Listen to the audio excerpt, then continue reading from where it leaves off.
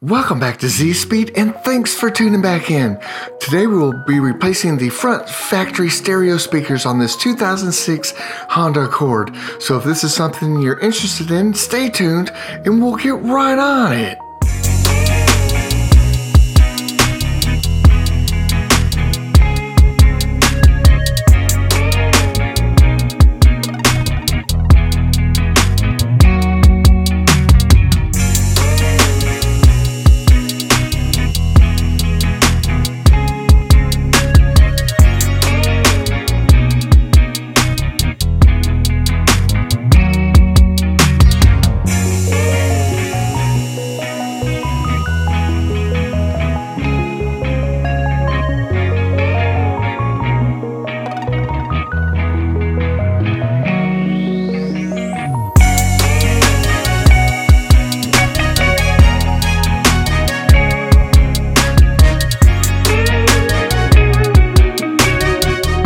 So to get started, we just need to remove the door panel from the doors to gain access to the speakers. And the good news is that there's not a lot holding these door panels on, just 3 Phillips screws and a bunch of push pins that go along the outer edge of this panel. You can see that little tab right there, and we would depress that tab, that little piece of plastic slips out and it reveals a couple Phillips screws.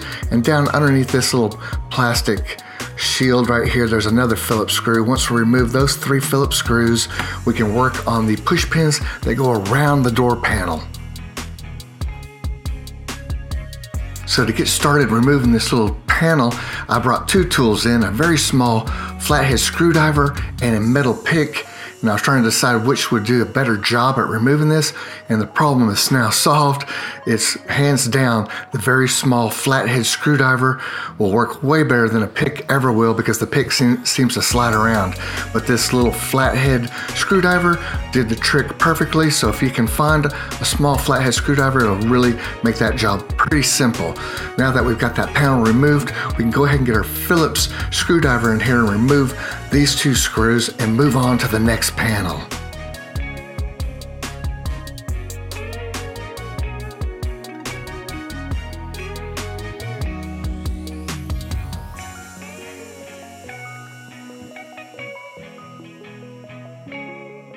So now to remove this little rubber mat, all we need is that little screwdriver and it lifts right up. The only thing holding that down is a lot of dirt and some gravity. So once that is out of the way, you're able to get your Phillips screwdriver in there, and it's quite a deep little well down there. So once I got it unscrewed, I actually had to take a magnet because I had trouble getting it out of that little hole here. So if you've got a magnet, that might be an easier way to retrieve this screw.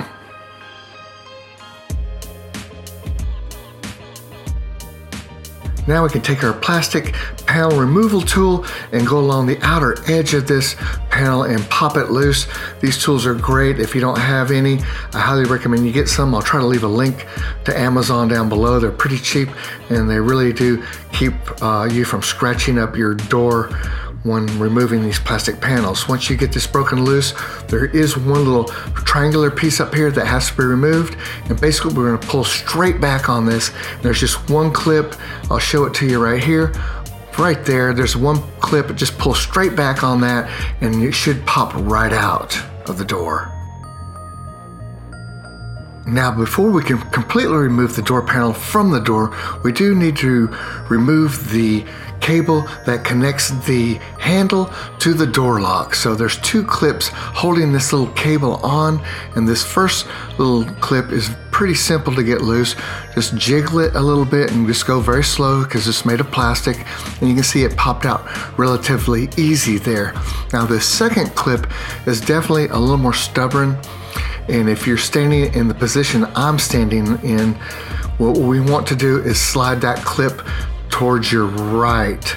So you can see I slid it off of that little metal cable, and I'm going to get a better view here of the little clip. Here it is right here. So I slid it this way and to the right. You can see it goes right and left. Slide it to the right and it should unclip from that little metal cable right here.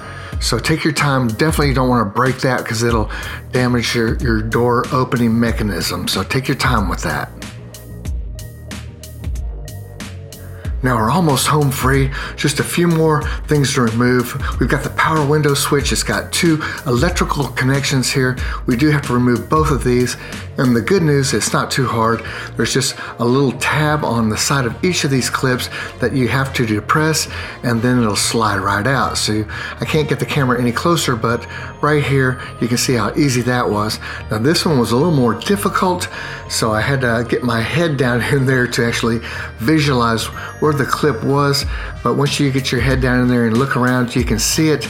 Just depress it, and it should slide right out after that.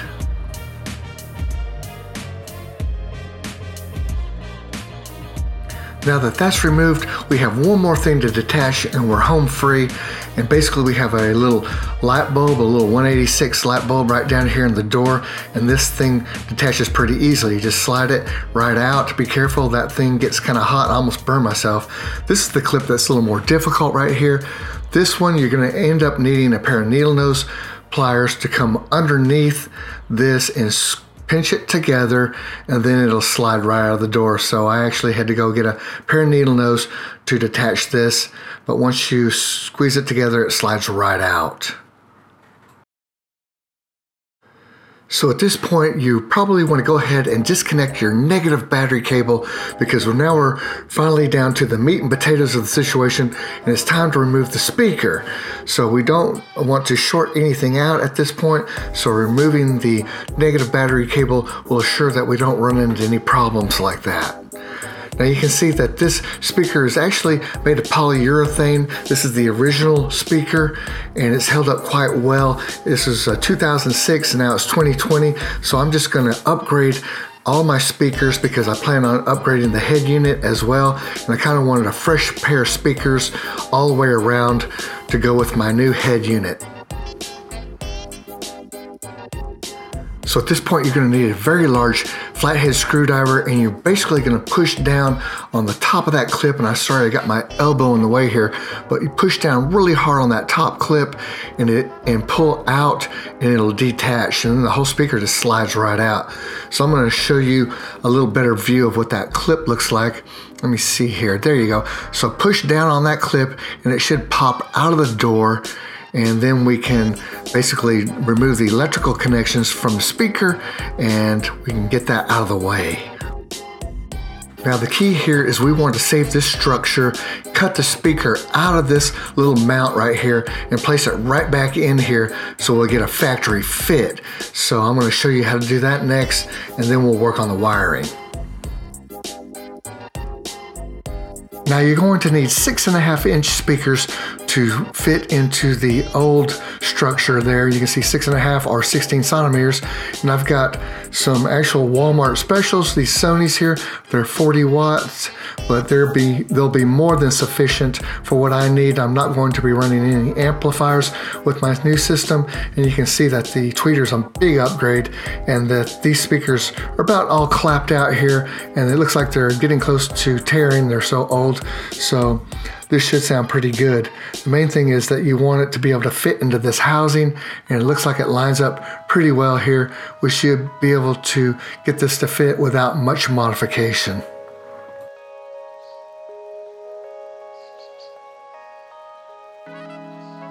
So to get this old speaker out, we'll have to use an X-Acto knife and cut all the way around the outside of the speaker, and then we'll have to come back here and remove all this plastic backing right here. And we do need to preserve the integrity of this clip, so we'll try to leave as much plastic as we can around that clip. But I'm going to take a pair of wire snips and just try to slowly clip all this backing out so that we can get this old speaker out and put a new one in here. Okay, I'm going to use a pair of wire clippers, but you can also use a Dremel, and you can see that Dremel might be a better idea here, because as I use these wire snips and I go to clip one side of this plastic, the whole actual part of this plastic just snaps right in half. So it's a little brittle here. I guess it's because it's so old, but it's a little delicate, and when I go to snap, like watch this, boom, the whole thing fractured on both sides. So Dremel, if you have one, might be a better idea. and you're not going to end up fracturing something you don't want to. Now don't cut this area right here. I almost did, I really wanted to. You can see I'm sitting there with my wire clippers and I want to clip this bad, but I decided no, I need to keep integrity around this clip right here because that's what goes into the door. So I'm going to come back and show you how to do that a little different and leave a little more plastic there so that it will hold up when you go to snap it back into the door.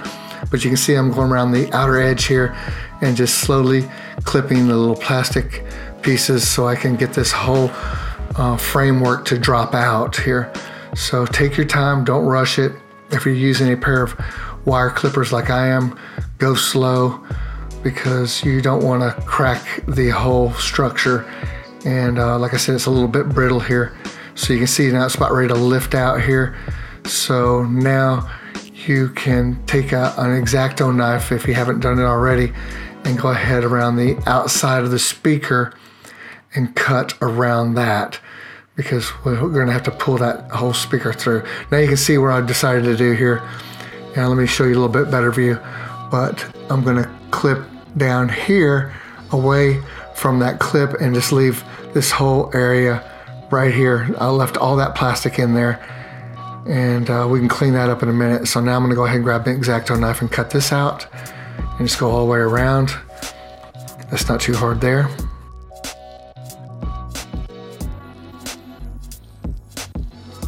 And now that we've cut the speaker out, we can go ahead and pull it from the back side. You can see that that was pretty easy to do. No problems there. I thought I could pull it this way, but no, it's gonna be better to flip it around and pull it from this side. So just take your time, go slow, don't want to break anything. You can see that it slid right out. So now that's out of the way, and this plastic's still in pretty decent condition actually. So now we're ready to clean this up a little bit more. We still have to remove a little bit of that speaker fabric, but I'm gonna go ahead now and clip this a little bit closer. You can see how brittle this stuff is. And that should be enough plastic right there to keep the integrity of that clip. I'm pretty happy with that, and hopefully we can clear the new speaker around this area. We'll see when we try to drop the new one in. And now I'm just gonna kind of go around the edges here and clip some more of this plastic off. You can see this is kind of protruding here. I'm gonna go ahead and take this off. So yeah, it's not too hard. These little wire snips make pretty short work of this stuff. There we go, got that one. So now we're left with a pretty clean ring here. We can hopefully drop our new speaker right down into this and bolt it in without too much modification at this point.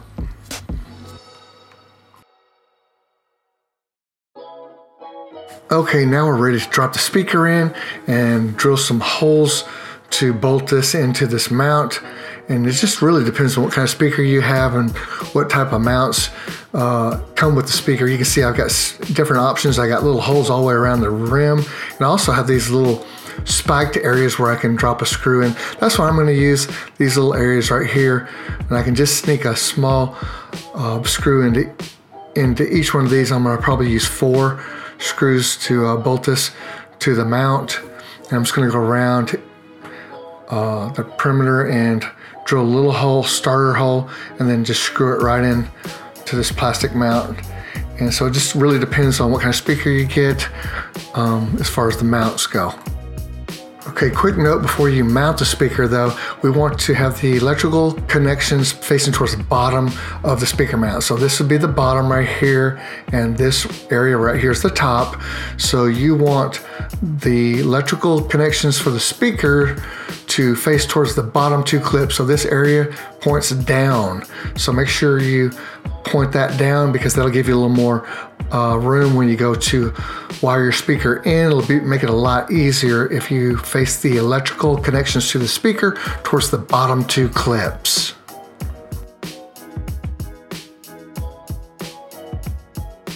So now it's time to place the guide hole here, and I'm going to face my drill inward just a little bit. I don't want it to come through the side of this mount, I want it to face inward just a little bit. And once I get that guide hole, you see it went straight on through pretty easily there. I'm gonna go ahead and place a screw in there, and that'll stabilize the speaker so that it'll make it a lot easier to place my other 3 guide holes in without the speaker kind of moving around on me. So once you get this one placed, you can go around with your drill bit and place the other 3 guide holes without it moving around. It makes it just a little bit easier.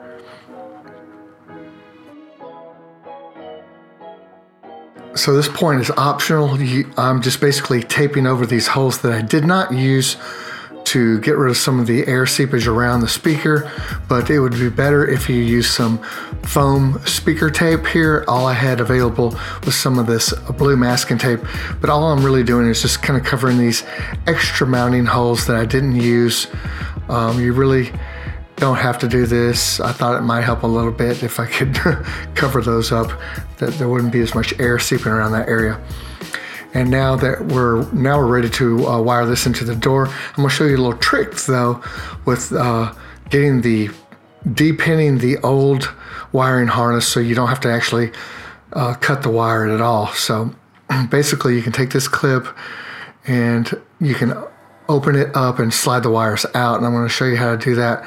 And you can see I've already released that main clip, and then you can pop this off right here. So you saw how I did that.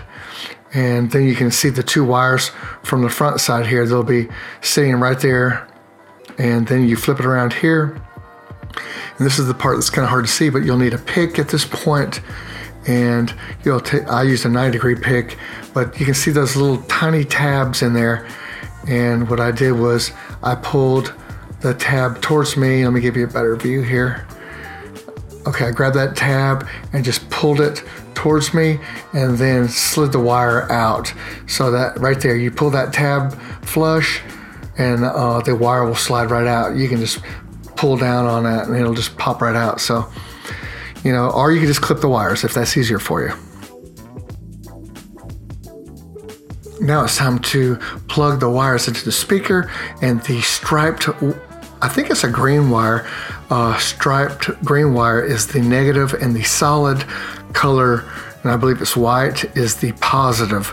So I had a little trouble, as you can see here. I'm trying to get that little clip to pop onto the speaker, and it was just a little bit too tight.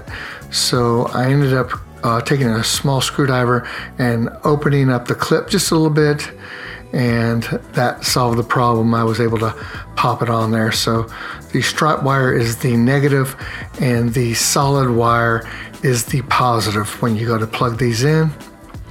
So I modified that clip just a little bit. You may have to open it up if it's a little bit tight, but that did the trick, and I didn't have to modify the positive wire. So I got them both on now. And now we're about ready to go ahead and slide the mount into the door after we get this wired up.